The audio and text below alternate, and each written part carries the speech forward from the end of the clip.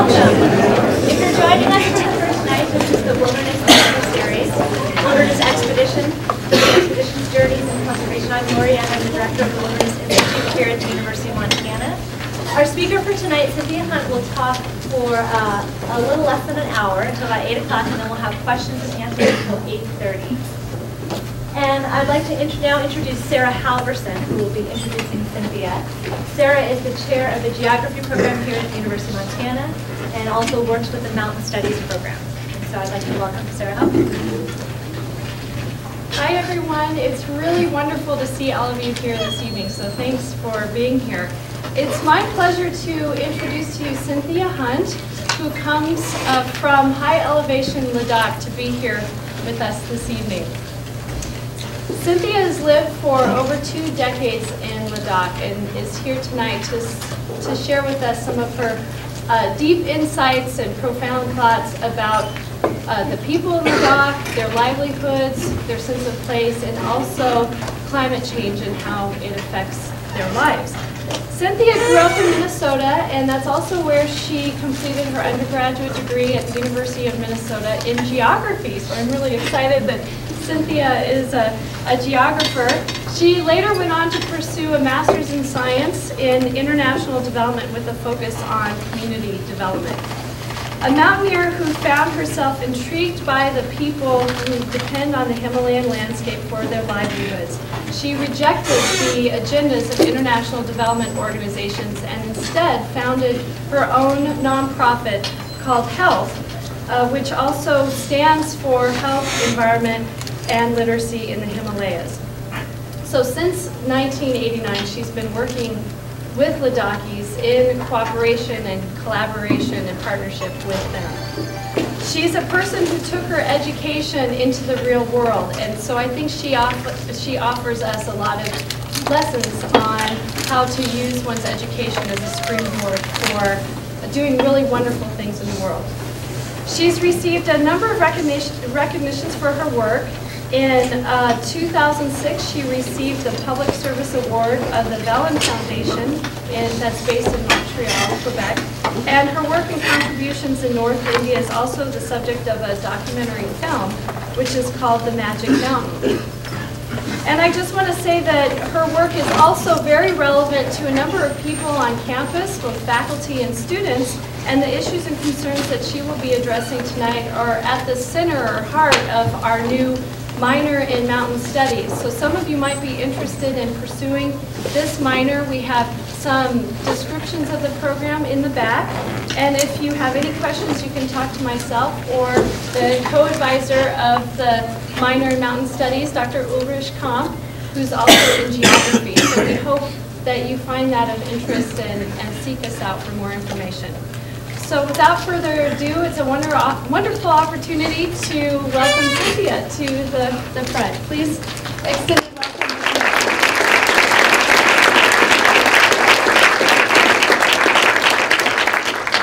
Thank you very much, and it's wonderful to be here.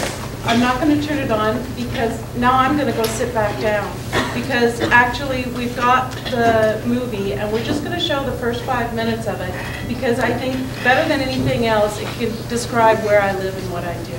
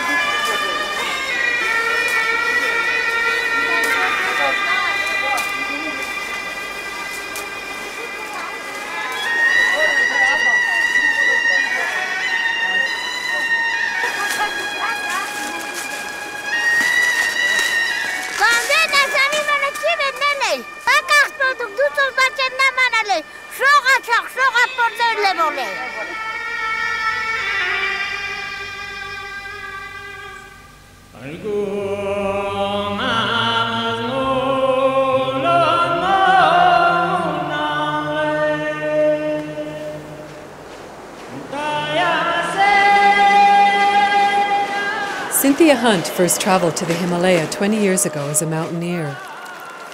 She fell in love with the people and the place, and she stayed. There you are.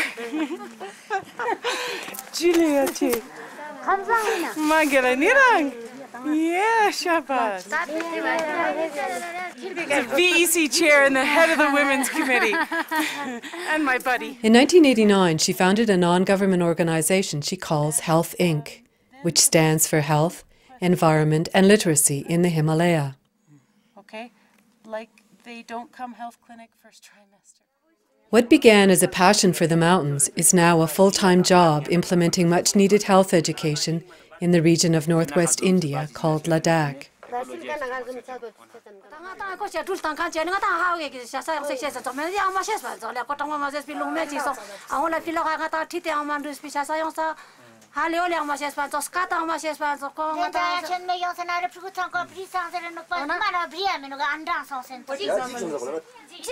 Even though Ladakhis may want a better future, the challenge of introducing new ideas to an ancient society can be as steep and arduous as the trails that link the villages. This is Cynthia's home. Ladakh is a former Buddhist kingdom that lies in the Muslim state of Jammu and Kashmir, within the predominantly Hindu nation of India.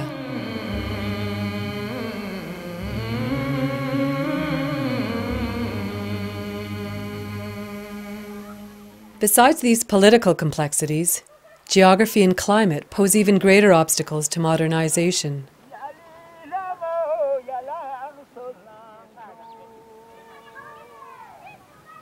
Ladakh is one of the highest and driest inhabited places on Earth.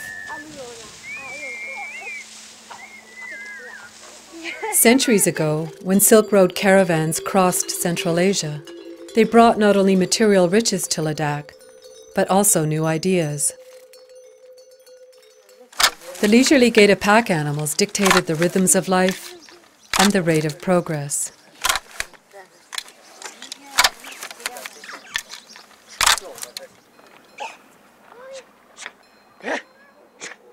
When Ladakh opened its doors to the West in 1974, the pace quickened. Globalization swept in like a tsunami wave and began to undermine a traditional way of life.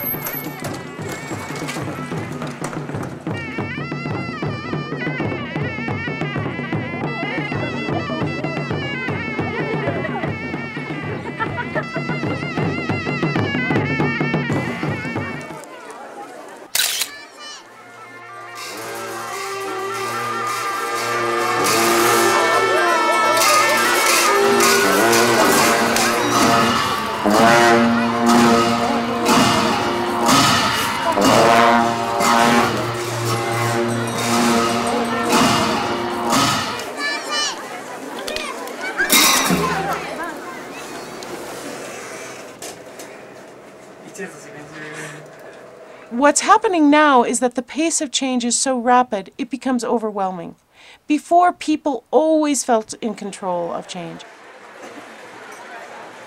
If an idea made sense, they tested it over a long period of time and they adopted it into their culture.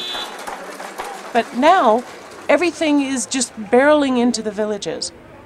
And when people lose that sense of control, they lose their sense of dignity and self-reliance.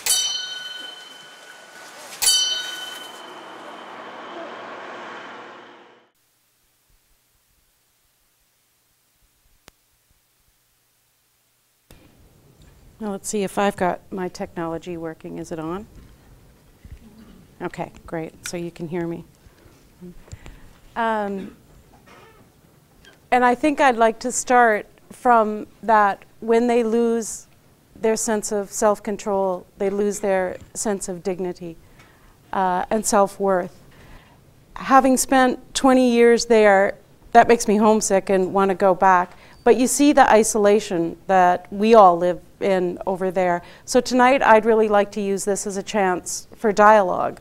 Not some expert standing up here in front of you, but just to give you a little bit of an introduction of what I see as the razor's edge that we're on over in Ladakh, how close that traditional conservative culture is to being wiped off the planet, and maybe look at some of the reasons behind that, and then have a discussion about what things can be done to save a culture.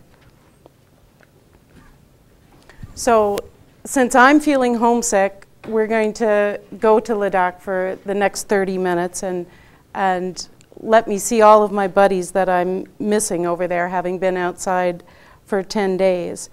Let me put Ladakh in context and then the change that they're facing in context, so that you guys have enough that we can start having questions. The region, as the movie said, is on the westernmost edge of the Tibetan Plateau. Lhasa is far south of us, and we're actually as high as the capital of Tibet. It's sandwiched between the main Himalayan and Karakoram ranges, but very different from both those mountains. Ladakh offers myriad of possibilities to examine questions of people and place, traditions that for millennia have linked culture to the land. There is no separation of culture and land in Ladakh. My job there, working for more than 20 years in international development for both large multilateral agencies as well as grassroots organizations, offers plenty of chances to talk about the happy, sad, and confusing possibilities within international development today, especially as we face modernization and growth. Development that is often superimposed on cultures without any consideration of the fragile land on which they depend. Ladakh's strategic location, where the political borders of Chinese-controlled Tibet, India, Pakistan, Afghanistan all meet, and where the politics of those nation-states results in the suffering of the Ladakhi people through war after war, offers clear examples of the opportunity costs of, as today's borders pay little attention to history and geography, and instead we get caught up in short-sighted soundbite mentalities. And finally, the title of tonight's talk, The Razor's Edge, provides an image that is appropriate in today's world.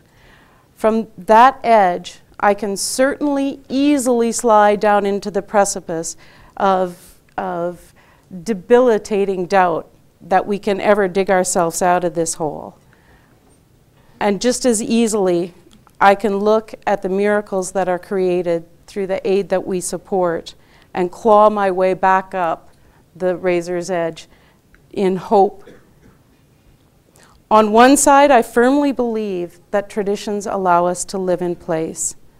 And yet on the other, on a daily basis, I see where traditions restrict positive change.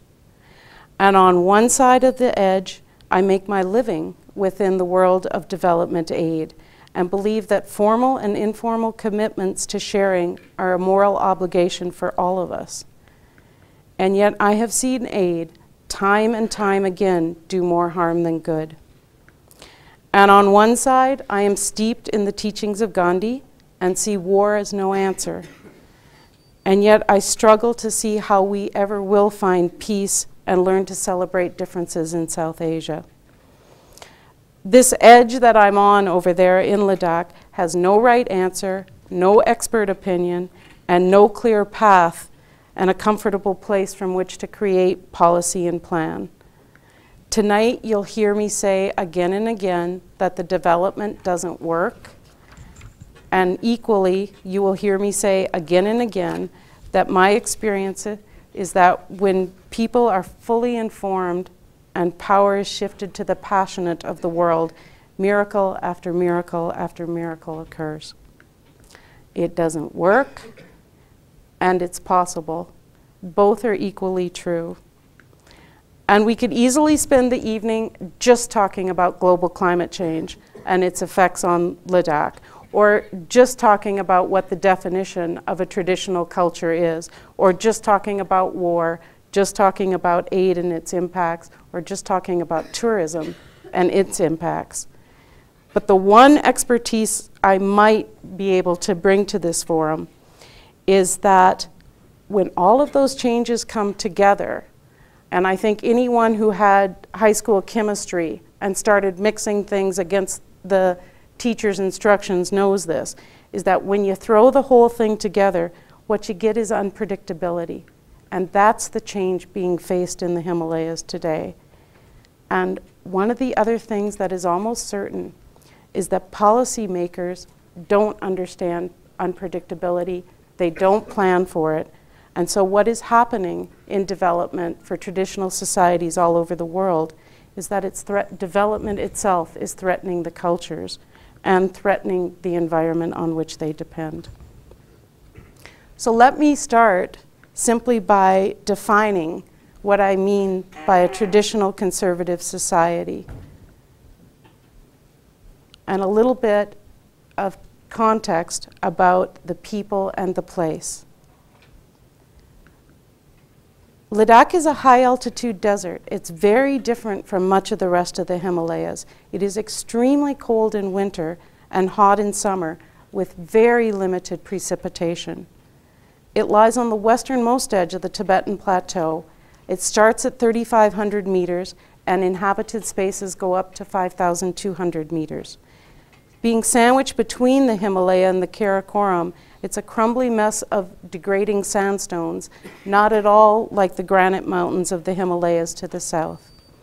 It's proudly a part of India, although parts of Ladakh, being lost in wars, are now within Pakistan and Chinese-controlled Tibet.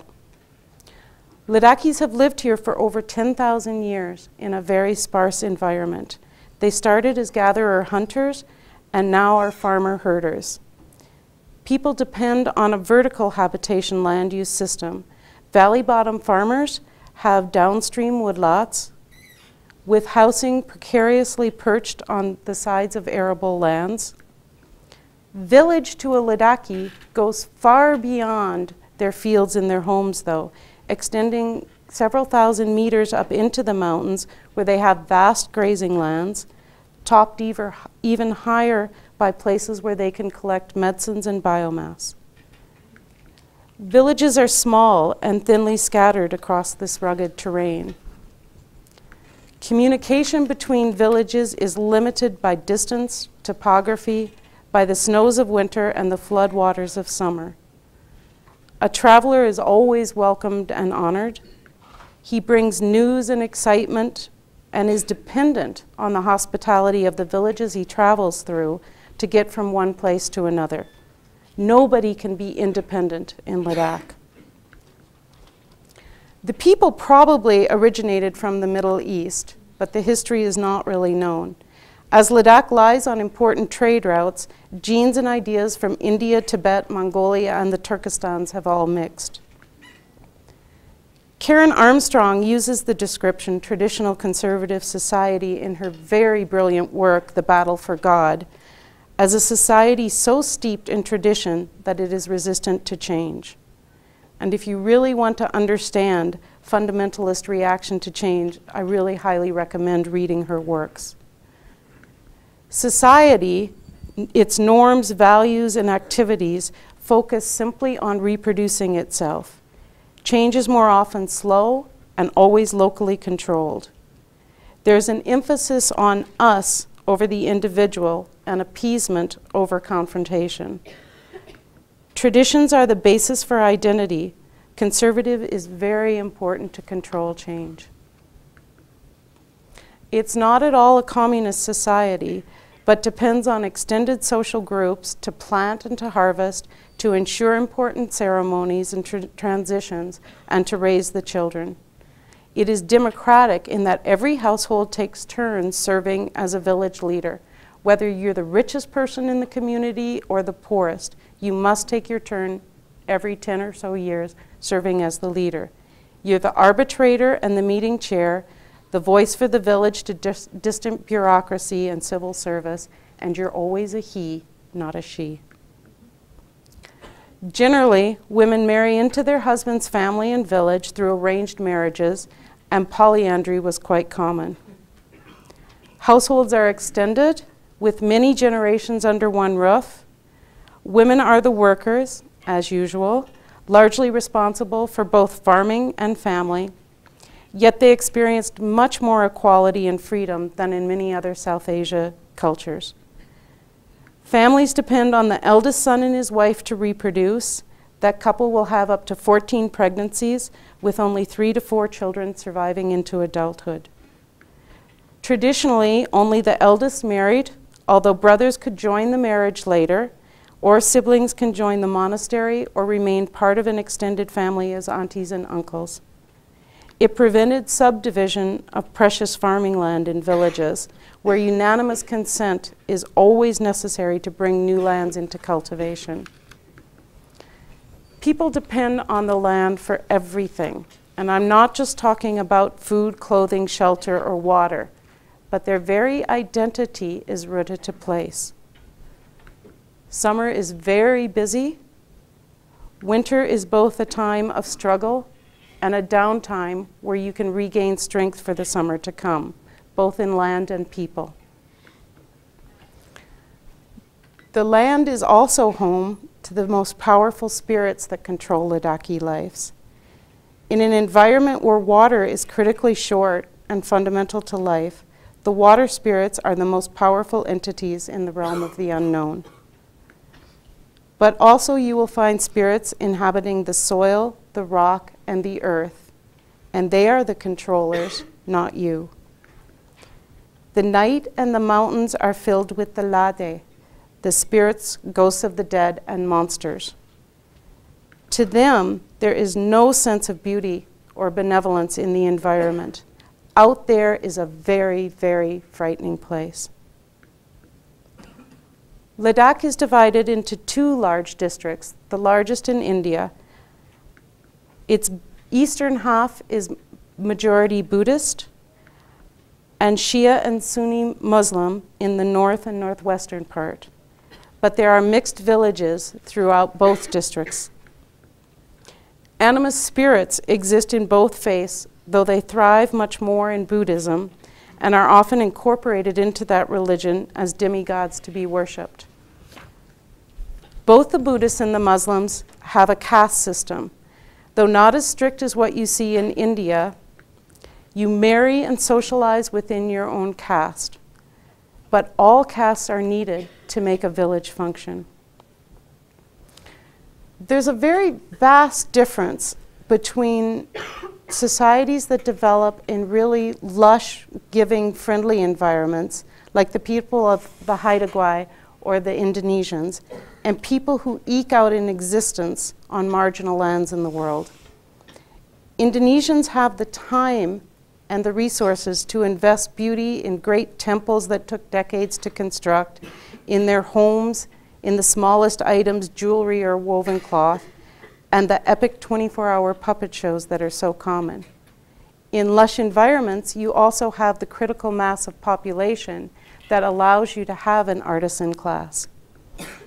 But in Ladakh, there was not the time or the wealth or the population to highly develop the arts, nor support a flourishing thinker, philosopher class.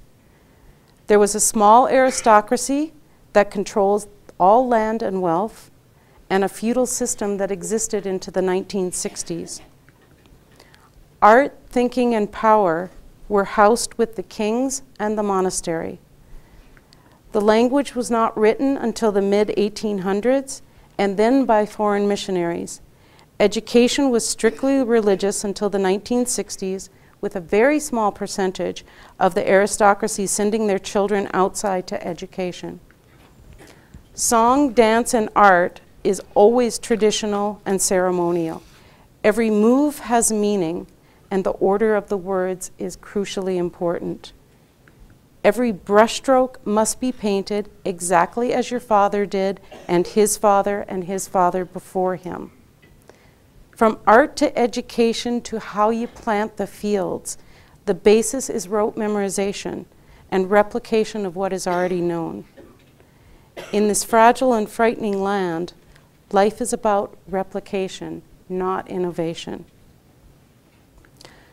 So what happens accept this traditional conservative society where all focus is on evolution when you confront the revolution of modernization and the change that we're seeing in our societies today? Let me briefly talk about just 4 changes that are threatening the culture in Ladakh: global climate change and war, and tourism and development and modernization. And please remember that this is change occurring in a place where the majority of the people are still illiterate, and information is held by a very few people. Something different from what we experience here, where all of you guys have such an abundance of access to information, it probably overloads you. And change that impacts the environment, and while that's really, really, really important, because the environmental base is so very fragile, it's the cultural context of traditional conservative societies being faced with this change that is really threatening the existence of the people. Quite often, when we look at change, we forget about the people and how they might want to change their futures. And if not forgotten, I've seen large development agencies ignore the wishes of the people and take into consideration that they want. Or worse still, it's simply unknown that cultural context is important in international development. Climate change over here is a topic you might study in school or something you might see on CNN. Where I live, it's a painful daily reality that is wiping villages off the map. In the past 50 years, Ladakh has lost 50% of its glaciers, and this is in a high-altitude desert where we did not have a glacial base that we could afford to lose. In Ladakh, year after year, until recently, we could predict 330 days of clear, sunny weather, and precipitation was minimal. In Ladakh, winters were always cold, pests could not survive, and ice and snows accumulated over the winter months. And most importantly, Ladakhis depended on the predictable weather patterns seen in the deserts all over the world in order to get a livelihood from the environment. When the snows came, when spring melt occurred, when frost-free days started and ended, were predictable year after year. The change in the climate, not just warming, but the change in that predictability is devastating Ladakhi culture. Every village is dependent on an irrigation canal system network.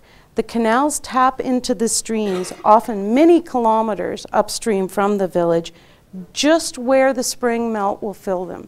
You don't want them filled in winter, so they tap in right where they know the spring melts always come in June. Now the melt does not come early enough, and it ends just when the maturing crops need the maximum water supply in order to get them through to harvest.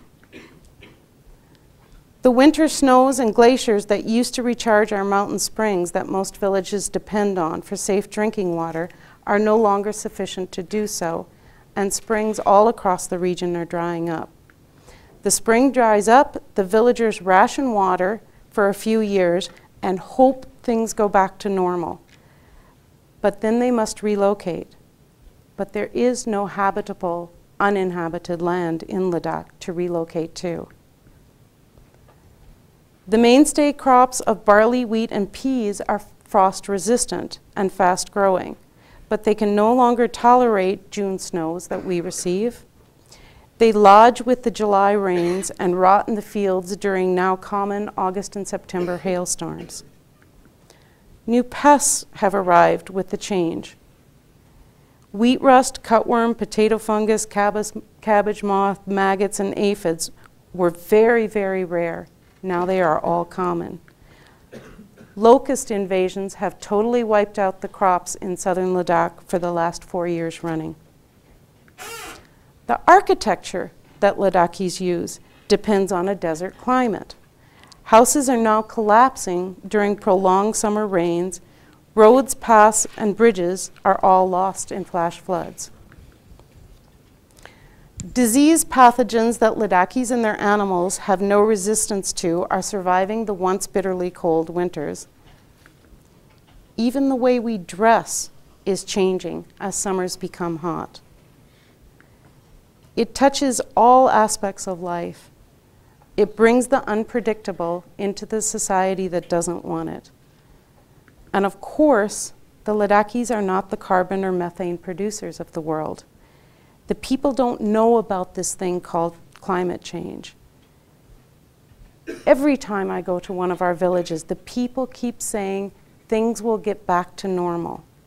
It's a black box to them totally. They honestly cannot conceptualize of a world that will change, because for hundreds and hundreds of years, the patterns have been that predictable. To us, the climate change is very real in its daily manifestations, and yet impossible to conceptualize, not just a policy. This is another one that I think to North Americans is a policy that you hear about on CNN or you learn about in school. And again, to us, it's a total reality. The line of control between Pakistan and India runs right through Ladakh. There have been 4 wars with Pakistan since independence.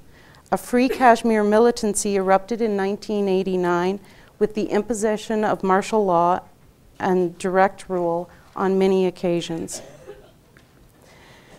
This has resulted in a total repression of the Kashmiri people, guerrilla fighting that killed an average of 3,500 people per year for the past 1.5 decades, and a fundamentalist movement that has forced girls from schools, women from employment, and devastated the economy of the region. The more recent war on terror has been a war for terror in South Asia. It has fueled the militancy and fundamentalism. It has entrenched power in the most fanatical and corrupt places, and it has wasted more money and resources than any other policy, concept, idea, or philosophy of the past century. In the '99 war, I personally experienced the immediate devastation of bombed villages, but also saw the long-term road to recovery, with fields having to be demined and debombing going on in the pasture lands. Animals needed to be replaced. Structures and irrigation systems had to be totally rebuilt. But the thing that is really damaging is the distrust between Muslims and Buddhists that has smoldered for years. To this day, a decade later, many of our villages have yet to recover, and relationships have not been mended. And the army is very, very popular in Ladakh. Only with the 1962 war was Ladakh connected to the rest of India via a road. The only airstrips in Ladakh were built by the army and now have been opened to civilian use. Only with the road came education, healthcare, information, government services, civil society, and goods and trades of the modern world. After losing over 1/3 of Ladakhi territory in the 48 and the 62 wars, India rapidly defends this region. It's a strategic location, and they will give anything to maintain it within its boundaries. Ladakhis pay no form of tax. They were granted Hill Council status and allowed a large degree of autonomy in their governance only because of the wars. And with the army comes a thriving black market. You can buy everything from milk powder to dynamite on that black market brought in by the army. The army also offers a cash income to a population that can't earn money through industry, trade, or civil service. The army is appreciated and revered in Ladakh for what it has brought to the territory. War is not. In a traditional conservative society, War only fuels this us versus them paranoid mentality that devastates social cohesion in the villages. There's little room for discussion about this in India, and I probably shouldn't say little room. There really is no room for discussion. The escalating fear and irrationality fills me really with foreboding. We're moving towards a mob mentality now that does no cultures anywhere in the world a favor. In a fast-moving mob, there's no thinking, no planning, no careful testing of waters, no discussion. For 65 years, this has been the norm in Ladakh. It's 3 generations worth of people, and I really fear that we've gone 1 generation too far to have any kind of discussion. I think maybe in North America, you might wonder how things have spiraled out of control so fast in Pakistan. But again, if you put it in the context of the traditional conservative societies that live on either side of the line of control, you can see how easy it is to fuel young people with fundamentalist thinking. And that's why it's gotten so crazy so fast over there. Now here's a topic that maybe you can understand not just from CNN, but what you guys live with here in Missoula. And I don't know that for sure. But again, it's not just a policy. It's something that devastates a culture unless you can control its impact. Tourism is the forbidden fruit of the underdeveloped world. It's not just an impact that people have on the environment. In fact, I would argue the tourist impact on the environment is by far the least of the worries. The tourist impact on traditional societies is huge. It brings in cravings that didn't necessarily exist there before, and trades that are not understood by those societies.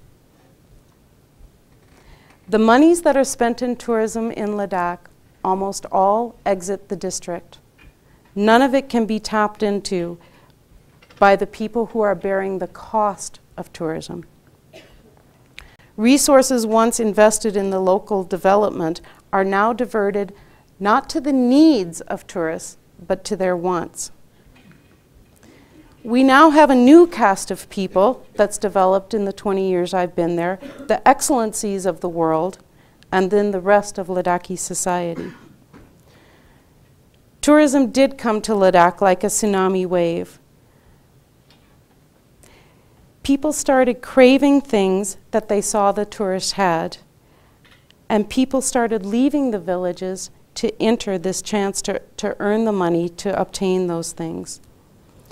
Remember that this was a subsistent agricultural economy that saw very little cash. They didn't need cash, and it only opened its doors to the outside world in 1974, just 40 years ago.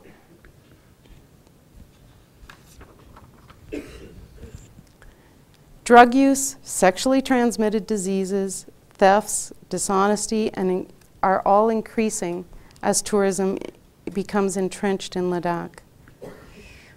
Where once visitors who visited us wanted to learn about the traditional culture and live within the environmental base there, they now demand hot water 24 hours a day, 25 hours a day, and want to take the comforts of home with them on the trekking trail. When I first came to Ladakh, we were seeing somebody needing 1 donkey for every 3 people to go into the back country. It's now 2 horses per 1 person so that people can have dessert with their lunches. Live chickens are brought so that they can eat meat every night, and they have to have a shower tent. Neither the land nor the culture can sustain that kind of demand. The chadar that you saw in the movie is a vital link that connects Sham, my district, to Sthod, or Upper Ladakh, and it has been used for 1,000 years as the main trade route between the two. Maybe 200 to 300 people per year would come out of Sham on the chadar, but they could bring back the goods that served an entire vast territory, about a third of the size of the state of Michigan, just 200 to 300 people. Now up to 50 tourists per day are visiting the Chater on what's called thrill-seeking adventure tourism. With their Western demands, they use over 5 times the amount of resources. This is just one example. This is actually an entire tree pulled up and burned so that the people could have a bonfire one night. Not to cook their food on or anything, they wanted a bonfire for the night. But because Ladakh is such a fragile land, this is the sort of erosion that's happening around the Chater. The people who serve as the guides for tourists on the Chater must climb up incredibly steep slopes to collect wood. But the people who live there can't climb up those slopes. The nuns who need to come out, the children who are going to hospital, and there is no more wood for them to burn as they try to come out. They can't carry enough kerosene to heat their food, and children are dying because they are stranded and can't come out anymore. The result has been a total devastation of the fragile ecosystem along the Chater. It can no longer support the people who depend on it. Profits exit the territory, but costs remain. I had to throw in at least one toilet shot just to see if you were still awake. It's not a waste product to us. It's really an important fertilizer that we use in our fields. It's a desert in Ladakh, and night soil was the one fertility we could add back into our kitchen gardens. But a law was passed in the year 2000 that if you had a registered guest house or hotel, you had to install a flush toilet in a desert. There was no water available. So our government, in all of its wisdom, took 40 crore rupees, or twice the annual budget for all government services for the entire district, and spent it on a lifting scheme to bring water to Leh town so that people could flush toilets. The pipes break on an annual basis. Most people steal water from agricultural allotments so people could flush toilets.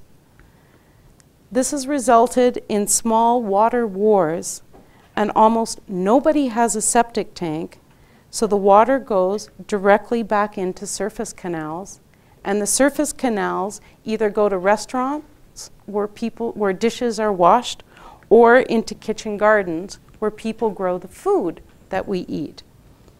Hepatitis A is now endemic, amoebic dysentery is the norm, and cholera and other dangerous communicable diseases that Ladakhis have no resistance to are making headway into the culture. The same is true for investment in electricity, healthcare, roads, decisions that are now tempered on how it will benefit the 30,000 tourists who visit the region for a few short weeks each year, while 250,000 indigenous people who are wholly dependent on the land for their survival are left out of the planning process. And to me, a really sad footnote on this is that the advertisements I have seen in the West tout all this as eco or culturally friendly tourism. And maybe these are just beliefs we want to cling on to evade the truth of what really lies behind tourism. That all tourism is going to have negative impacts, and the negative impacts are felt by the people, not the tourists. Only in Bhutan and Burma, in all of South Asia, has the government made locally friendly tourism laws.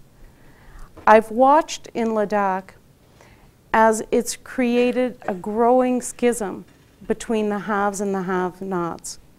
In the center, the capital city of Leh, people's whole lives are now wrapped up in getting money off the tourist trade. And that's where all the development is invested. There's a quasi-periphery, the trekking routes that people go out on, where people beg sponsorships off tourists, but at least can get some of the cash from the tourists for their villages. And then there's a huge periphery that sees absolutely no benefit whatsoever from tourism. The Shangri-La concept only further damages the results of tourism there. That we want people to stay preserved in the traditions that we think exist on the Tibetan Plateau and don't want them to change at all. Again, development and change might just be a policy here, but for us, it's something that we live.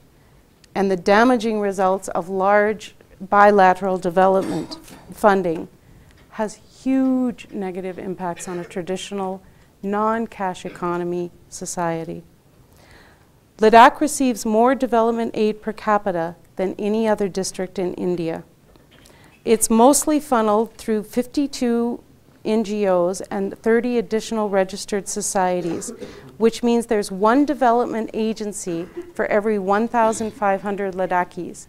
And you better bet that in the Dharavi slums that you see in Slumdog Millionaire, there isn't one development agency for every 1,500 people.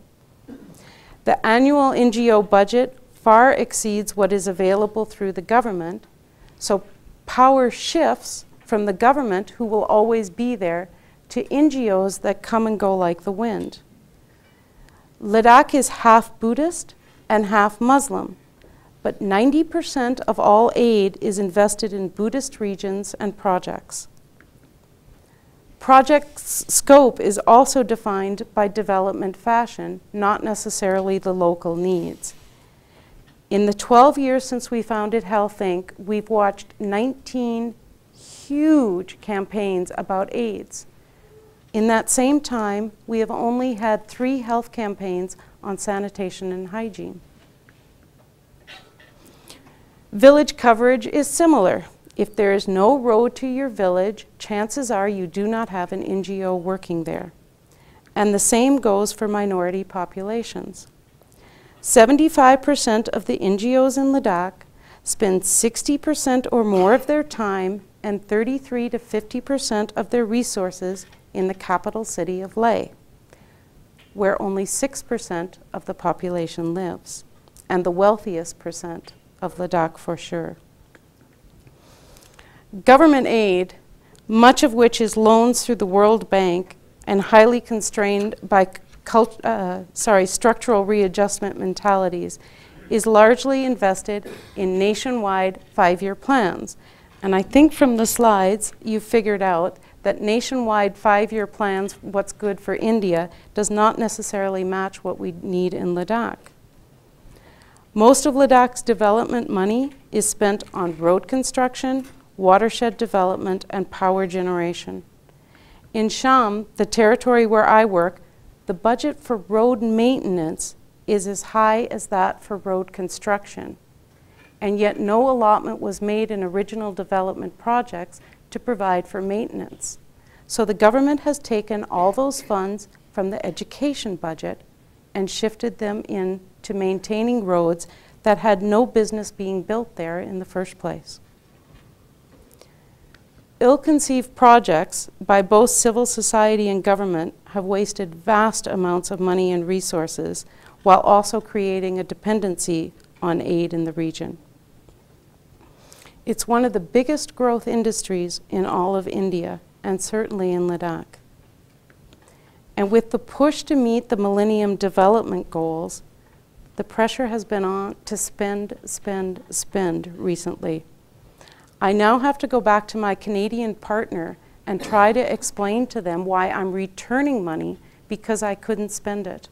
And basically, the agencies who gave me the money in the first place would rather see me spend it than justify why it needs to be turned back in, no matter what the outcome of the project is. For example, to meet the Millennium Development Goals, which one of the goals says that every child should have access to quality primary education by the year 2015, we had to build a lot of new schools in Ladakh. However, the plans for our schools have to match the state requirement. Most of our state is very hot and wet. So we had to build schools to keep out the heat and to keep off the rain. But we don't get much rain in Ladakh, and we certainly don't get much heat. So the end result of the building design is that it's too dark and cold for the children to use for 7 months of the year. And it certainly isn't a motivating factor to get teachers to show up for work. In a drive to reduce India's horrifically high mother mortality rates, it was decided that all women should deliver in hospital. But in Ladakh, you're lucky if the one hospital is only a 9-hour bus ride away, and chances are it's more like a 3-day walk. We only have one gynecologist, and she just recently finished training, so the outcomes are not necessarily that optimal in the hospital yet. And what happens to the woman's children who are left at home while she leaves the home for 60 days to deliver? And finally, in talking about development, I'd like to just briefly touch on Millennium Goals number 7 and 8.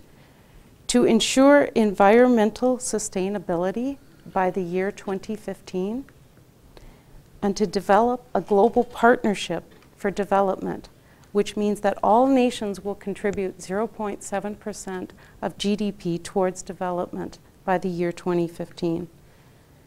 To be quite frank, we haven't a clue what to do to achieve these 2 development goals in Ladakh. With climate change, it feels impossible to plan for that change. And with the desire for every Indian to own a vehicle, to own a television, to join the cash economy, to send their child to private school, we wouldn't be able to grow the economy enough to achieve those kind of personal development goals. We really don't know how change is going to impact the environment, and we certainly don't know if we'll have a viable culture by the year 2015 as we attempt modernization.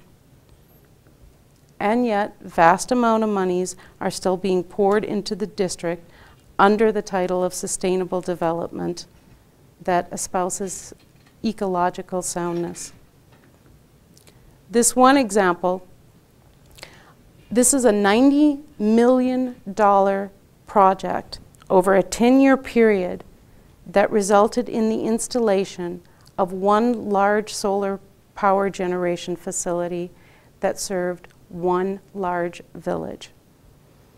The $90 million is the same as the budget for our entire district for 20 years. The project worked for 4 years, and now again, the village is without lighting. And what happened to the other 240 villages in Ladakh that were not included in the scheme that never did get lighting? So we can return to this one because on the one hand, I really believe that we should all work towards the Millennium Development Goals. And yet on the other hand, I think they're being driven by policymakers that haven't got a clue about how to have sustainable development in the world. A brief story of how we started Health Inc.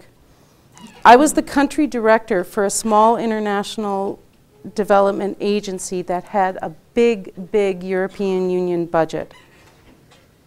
While working, I discovered some incredibly poor project management and some outright theft of funds, and I asked that the projects be shut down until we could work the kinks out of the system and then restart the project in a more sustainable way. The patron of the NGO that I worked for was and is His Holiness the Dalai Lama. The board and I called a meeting with him to seek his advice on what we should do about these projects that were in such trouble. We described the issues to him, and he thought about it for a long time. And he made this statement that has stayed with me for the past 12 years. He said, "I know you Westerners mean well, but you often do more harm than good. Don't give my people any more aid. They don't need it. Go spend your life trying to do more good than harm. So Health Inc. was born out of that meeting and that sentence that I would never forget. Go spend your life trying to do more good than harm.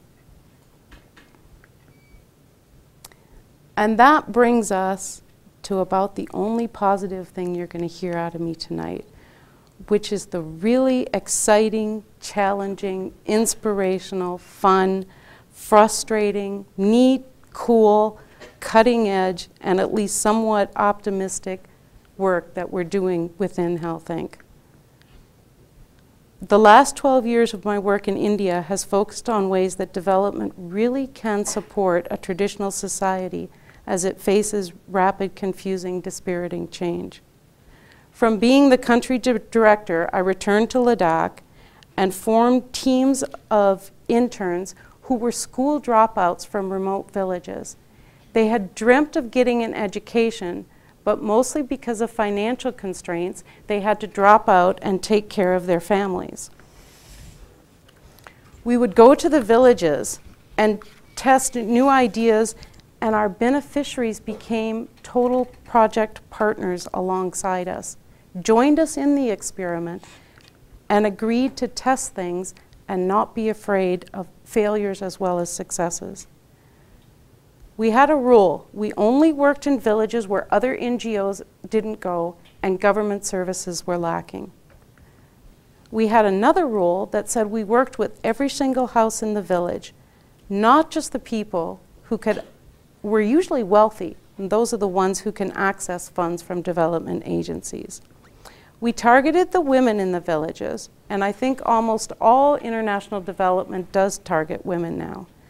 But whether they were young or old or educated or not, and whatever caste they were, we asked all of the women in the village to sign a 3-year contract in order to create community development. If one woman head of household refused to sign the contract, we'd leave the village and let the women discuss it until they could agree that development should be equally shared with all. We stayed in each village for up to 3 years so that we had plenty of time to proceed slowly and carefully, and there was lots of time for everyone to learn. And people do really learn at different paces, and they really needed to go slowly so that everyone could catch up and feel comfortable with change. Our interns came to us from those remote villages, and the women really felt comfortable with them. They weren't fancy city folks, but the language in Ladakh, you know exactly what village you come from by how you speak. And so the women knew that these people are just like us. They understand our problems, and we can talk to them. Everything was self-help. Everything was self-help. There was no charity within the system. People would grumble and moan and complain because remember, with the army there, things were coming free from the government. Well, why the heck did they have to contribute so much by working with us? But they would really engage and start thinking about careful use of resources and the joy that they experienced when they succeeded. You could tell it was their joy, it wasn't ours. It really belonged to them. And we always linked the women directly with the government offices that were supposed to be providing the services in the first place, but they wouldn't walk out to these remote villages. So the women knew where all the offices were located, they knew the men, and they got their phone numbers. And they never would let go. If the guy made a promise and didn't keep it, the women would pester him until it was easier to meet government obligations than to deal with these growing powerful women. Leadership is something that we still struggle with. It's a painful step-by-step process. But we made sure that leadership came directly from the villages, not within our agency, but within the kids from the village, so that it would always stay there and it would move on to the next generation. We stayed small, we stayed fast, we stayed flexible, we stayed resilient, and we questioned everything. And most importantly, we stayed poor. If the villages didn't help, it wasn't going to happen. We never allowed our budget to grow. We still remain, this year actually we have 16,000 US dollars and we service 250,000 people. Our matching grants are at least 9 to 1, at least 9 to 1, and we're the only agency in Ladakh that can achieve that. And sometimes things worked, and it's the most amazing things that worked.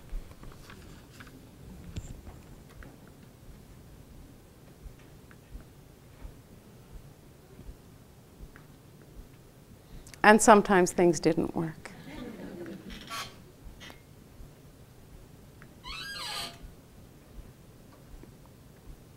These are Cynthia's cheap tours, guys. This is what happens to the volunteers who come over and help me. Interestingly, when I was doing my year-end evaluations this year and going out to the villages alone, so it can just be woman to woman discussing issues and the women deciding where they want to go with the next year, I returned through one of the villages who had graduated from our program in 2006. And the day that I arrived, the women were in riotous mood, putting the final touches on the Women's Center that they had started to build themselves in 2006. This is 2008, that they were just finishing it. And whitewash was flying everywhere, and floors were being swept, and carpets were being laid, and doors were being hung, all by the women and their children, and tea and jokes were flowing freely. And they said, you know, you might be disappointed that it's over 2 years since we laid the first brick, and we're just now finishing our Women's Center. But we're not in the least bit disappointed. 3 years within the program taught us an awful lot, but we still had a bunch of infighting that we had to go through and a bunch of maturing in order to learn how to work together. You gave us the time to do all of that infighting and to do all of that maturing so that we can work together now. And the quote that they gave me for the evaluation was, it didn't matter what we actually did in those 3 years. It mattered about the self-confidence we gained so that we can do things now and we can keep doing them tomorrow. And I reflected about that the whole day. And I really realized that our programs are not just about building greenhouses or building a women's center or getting a wheelchair into a village for a disabled one. It's that self-confidence that doesn't get incorporated into many development programs that was making the difference between ours and others. Development faces an awful lot of challenges as we get more money and move closer to the Millennium Development Goals deadlines. A couple of beliefs that I really hold to are, first, it must be based on a fully informed public. And again, I go back to the context that in a traditional conservative society, information was held by less than 1% of the aristocracy at the top of that society. So that you could spend decades just getting people informed. And agencies don't spend decades getting information out to every single person in the village. They think short term. They want to have the greenhouse built so that by the end of the year they can turn in the report to the funding agencies that says we constructed X amount of buildings, not how many people they were building. It must be locally driven and target the needs and work within societal norms. This is kind of like saying it must be grassroots development, and I think everybody in every proposal uses those words. But I very rarely see true grassroots development out in the real world. It's not locally driven. There's usually a leader at the top, not a flat management structure, who is making the decisions on behalf of the villagers, and that's not sustainable. It's not going to leave anything behind when they leave. And speaking of leaders, development has to be based on excellent leadership, and the leadership has to come from the village itself, not the development agency. There can't be coercion, but rather inspiration. Again, the aristocracy were the leaders in Ladakh. The last thing they want to do is relinquish power to the villagers. And the mischievous part of me is that I love it when I see young people like these 15-year-olds who get to battle our government and our aristocracy and win. Development should target two areas that are the basis for all human development: health and education. Forget the rest. Forget the rest. Forget the rest. Almost all international development money goes into economic growth. It's a total washout. If you provide for health and education, the proper economic development, economic growth will come from the people themselves. By investing in economic growth, we're only supporting our Western economies and our Western needs. And while development must target the most marginalized in society, the most marginalized in these societies are often the most resistant to change, and they're the most unprepared for change. Think of the women who started building the center in 2006 and didn't complete it until 2008. In the soundbite mentality that we have now, we don't want to deal with marginalized because they take a long time. It's slow going. But if we don't deal with the marginalized, those are the people who are going to become fundamentalists. You're pushing them away from modernization, and you're pushing them right into the hands of fundamentalists all over the world. And by dealing with the most marginalized, it brings me full circle. What they need is access to information. And as soon as they become informed, they start making much better decisions and they start taking risks. And then you base it on local norms, and you base it on wonderful local leadership and building those leaders. And it's interesting what we've learned working together over the past 12 years in Health Inc. and the more than 25 years since I first moved to Asia about change in a conservative society. On one hand, or on one side of the razor's edge, we have this unpredictable change where war is coming together with global climate change, is coming together with development aid, which is coming together with the rapidly growing tourism in Asia. And on the other hand, or the other side of the razor's edge, we have that traditional conservative society that probably has very, very different goals than what we believe in terms of change. And in the middle, we've given all the decision-making power to international development aid to determine what kind of change we're going to have happen. And the policymakers within international development aid have clearly proven that they don't understand unpredictability and they can't create policy for it. They are so slow-moving. It's like the Titanic heading towards the iceberg. Unpredictability means you have to be resilient and fast-thinking, and big organizations don't tend to be that way. And we've given all the power to these people to make decisions who are not from traditional conservative societies. They're not from the villages. How can they possibly make decisions on behalf of the 75% of Indians who live in villages or are dependent on rural economies if they've never seen a village and they don't understand those rural economies? And sitting here, we can feel a little bit overwhelmed by the challenges we face, whether it's in Missoula or Ladakh. Challenges of war and peace, and what can I do to change it? Challenges about environmental sustainability or development and growth, and what can I do to change it? For 20 years, I've had this kind of moldy little scrap of paper in my wallet that I carry with me everywhere. They're my mantras that give me peace and direction in life.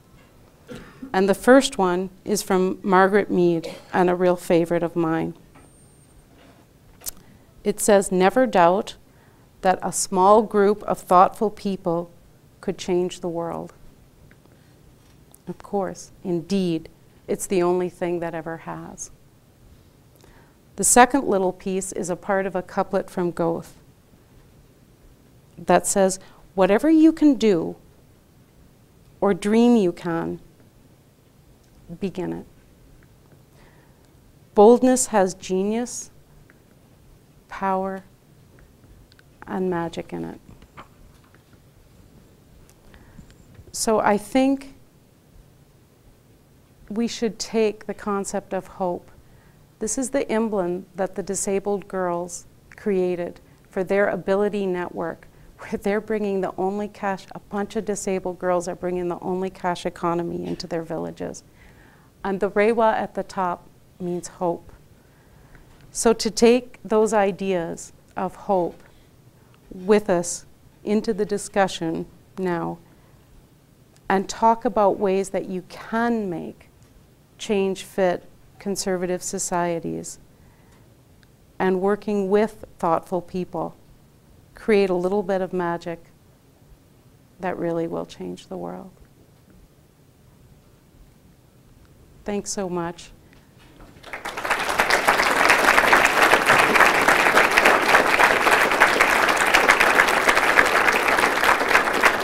And the really good news is that I said no taking notes during that.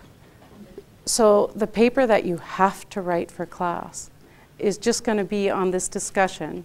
And oh, look, she's shaking her head. No, I was taking notes. Why? And I would really hope that we could make it a forum, because I'm all alone over there, and I'd like to hear your guys' opinions, because it really does mean a lot to me. What do you mean by Ladakh being opened up in 1974? What happened? It was because of where it is on the line of control, it was closed to tourism. And Westerners were not allowed to go there until 1974. So it's just this generation of people. People my age over there grew up without any contact with the outside world whatsoever. And the road that came in '62, it doesn't mean people went outside. Most people my age have never left the territory. Yeah. So Ladakh is an area with deep religious roots. I'm sure you encountered some religious boundaries, like maybe not offending spirits or some other things. How did you deal with these boundaries? What were some of the boundaries? A lot of them make so much sense that I wouldn't live it any other way, and our programs wouldn't go any other way. Like the Lu, the spirit of the water. Well, water is so precious that you can't ever afford to pollute the water in your village. And you therefore honor the Lu, and you don't, there's no toilets near the spring. You can never pour water back into the spring. Your hands have to be clean before you approach the spring, those sorts of things. So those religious beliefs fit really well. There are some, and it's actually more of the Buddhist beliefs that we face issue with than the Muslim beliefs there. The Buddhists have a policy of not killing anything. And they have recently decided that that extends to using family planning. And this is just the Buddhist where I am. This is not necessarily anything that flows into Tibetan Buddhism or Buddhism in India. And so therefore, women should no longer access family planning, and they can no longer plan their families, so that they're having too many pregnancies, and our mother mortality rate is going up and our infant mortality rate is going up. And there we have to try to inform. Oh, and by the way, the policies are all male-led, and they're middle-class males whose wives had their tubes tied years ago. Yeah, there's a bit of a contradiction there. So we try to inform those people that women and their husbands have a right to choose, and that's just as much a part of Buddhism, and you have to take as good a care of the last child as the first child. So on issues like that, we try to inform first rather than confront. And if that doesn't work, we try to build the self-confidence at the village level where people will make decisions for themselves and not be dictated to by religious leaders. What does His Holiness think of family planning?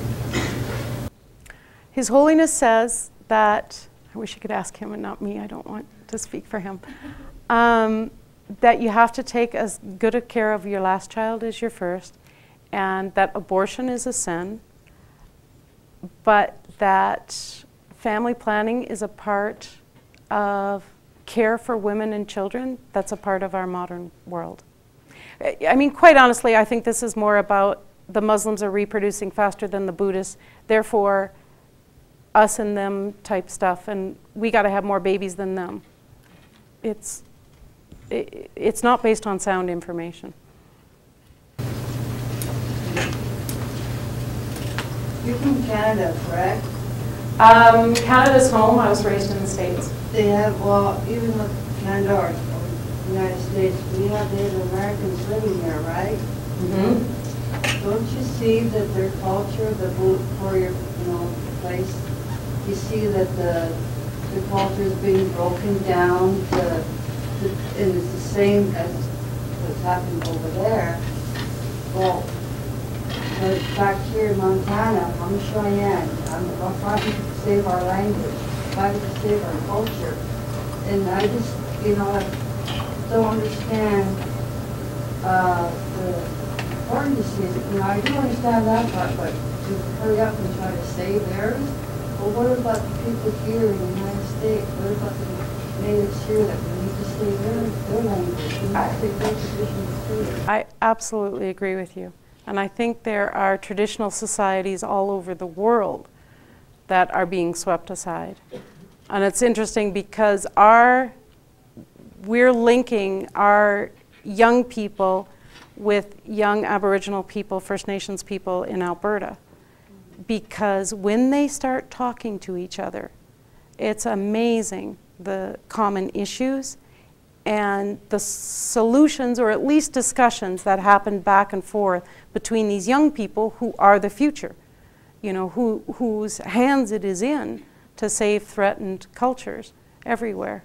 I understand exactly what you're saying, but see, the natives are probably gone through the changes. We've gone through the adaptations of what, we have to just to survive. So it's kind of important that, we should focus on the native side that have already gone through that part, and then, to help these others so they won't have to make the same mistakes. And again, I think there's a tremendous amount of value in that, and I would guess that it would have a larger impact than a rich white society person coming over and saying, oh, we made a whole bunch of mistakes about polluting the environment and we don't want you to make them either. Because the mistakes that we made were not painful and didn't threaten our culture. It threatened somebody else's cultures. But the modernization that First Nations people went through did threaten their culture and did almost wipe them off the planet, and they didn't necessarily control it. So I think in those sorts of exchanges, there's a tremendous amount of value. Peer-to-peer, even across cultures, works brilliantly. Let's see, let me go back there and then I'll come to the front. Way at the back. And you might have to yell because I only hear you from this side. You mentioned that in order for sustainable development to occur, there should be a focus on funding health and education. Do you feel that economic development and environmental sustainability can occur together? Economic. Can you say that last part again? Do you believe economic development and environmental sustainability can occur together? Economic development is different from economic growth. That's the first thing. I don't, I stopped growing. I'm just a believer that I'm still developing, but I'm not growing.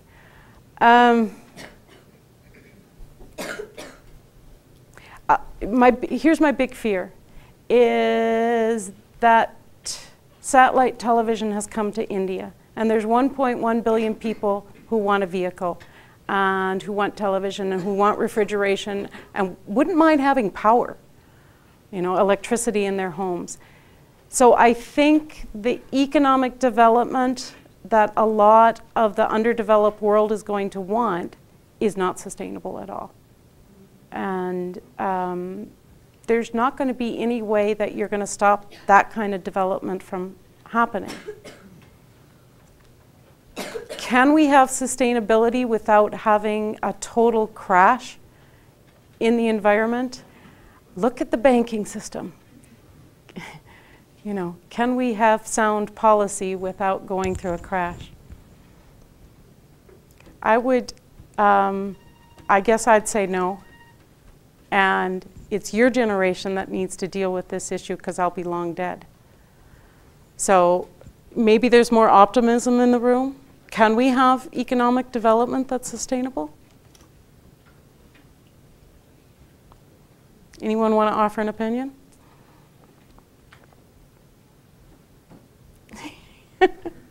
There were some raised eyebrows and rolled eyes. If we don't, we're toast, right? So I guess we need to aim towards that target, but you got to work.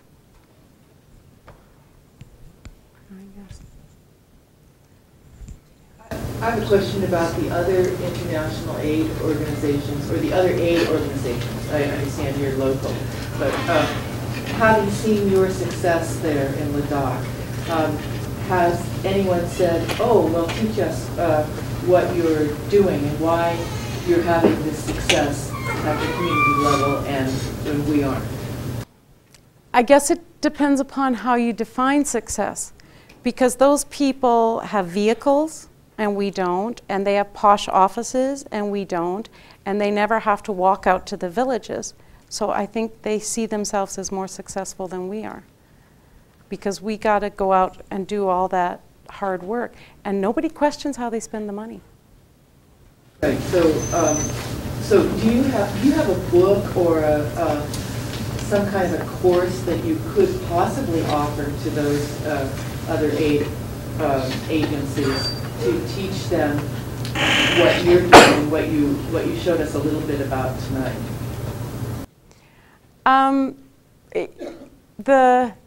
The course that we have is, for instance, I just came from one of our projects that's run by 10 dropouts, all of them illiterate, who left school, and they're running development programs in their home villages for us now.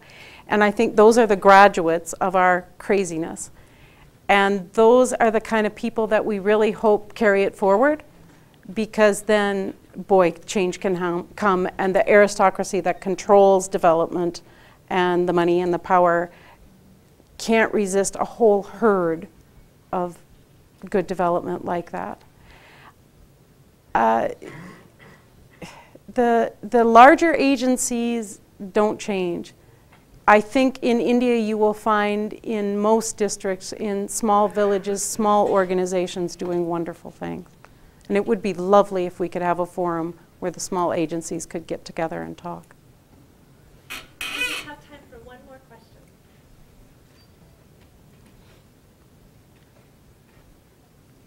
I wonder what kind of innovation you're seeing within communities facing all these challenges we're talking about, especially climate change. How are people responding, either in terms of their agricultural practices or their decision-making practices, cultural views, anything like that? I'm interested to hear how that's going. Could have asked an easy question for the last one. Two things. First, it really, well, I don't know, maybe it's not understood here, but especially the women who are responsible for the farming, they really don't believe that the change is permanent. And they keep saying, it'll get better. And we don't want to make change. I mean, we really don't want to make change because you grow up memorizing this system and you can't critically think of how to adjust the system. So next year will be okay.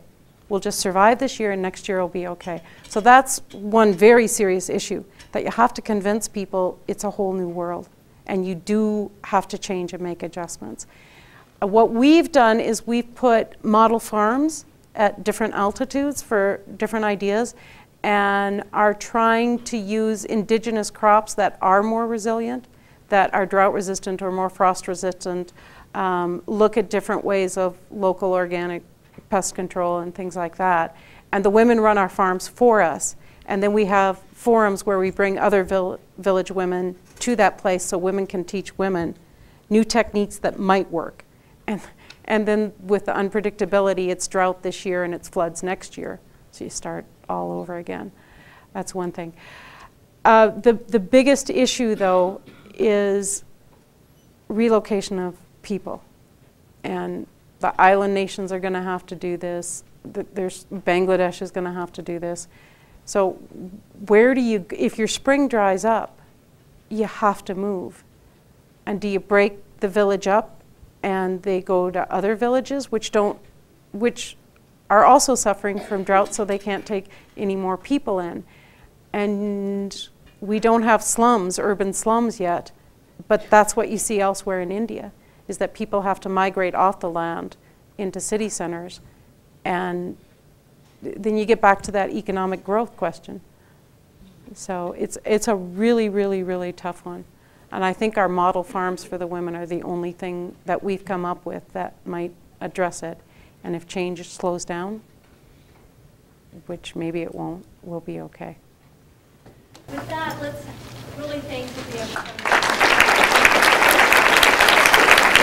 Thank you.